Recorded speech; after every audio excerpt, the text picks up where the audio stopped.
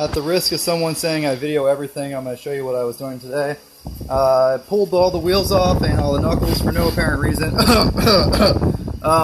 Everything looks good. I'm really impressed how easy it comes apart. These are kind of a new thing to me, these style ball joints. Honda doesn't use them. So pretty nice, easy to work on.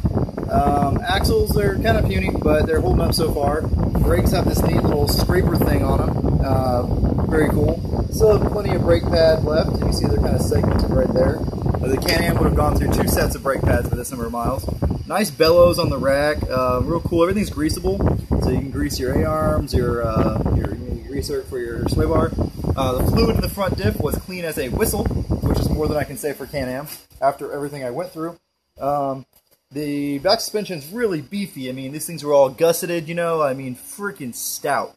Very impressive. Took the whole belt box apart, cleaned it out. It was disgusting. This thing is flimsy. I mean, look how much it flexes. Like, it's not.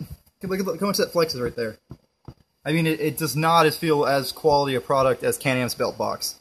So far, the only place Can-Am is beating the players is at the belt box quality and the belt box seal. Also, my rear diff, you can already see that it's kind of dry in there. Let me see if I can get closer for you. Yeah, so that's a big problem, right? When that starts to get dry, you have a really hard time getting your axles out. So I pulled the rear axles out. This is the main reason for doing all this, because I'm just going to use this as a chance to, I mean, that's 2 rides, people. That's why you got to pack that sucker full of anti-seize or grease.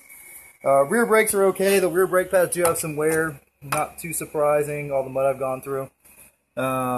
Yep. What else did I want to say? These little overloads, these little like dual rate springs are cute, but this spring rate is so much less than the spring rate that these are maxed out all the time if you run with your preload cranked up. Kind of stupid. But yeah, overall really nice bike to work on. It only took me about 30 minutes to pull off all 4 wheels and knuckles, pull the rear axles out. Did spend a little more time cleaning out the belt, but I mean, that's the kind of maintenance you got to do when you own a rubber band dry piece of shit. You know, after a good hard ride, you got to clean the belt, get all the dirt out of there, all the burnt rubber. It'll increase the life of your clutches and your belt. Yep, pretty sweet bike.